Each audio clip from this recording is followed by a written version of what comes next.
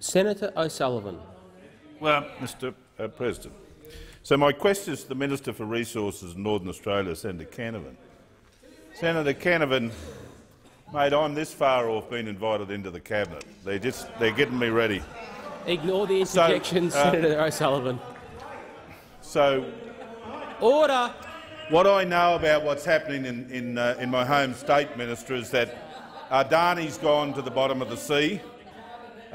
The Queensland Labor government will not support a baseload power station for North Queensland.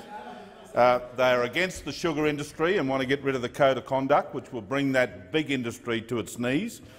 They don't want to develop the coal industry with the support of those on the crossbenchers.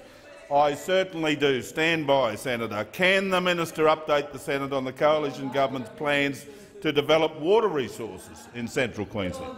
The Minister for Resources in Northern Australia, Senator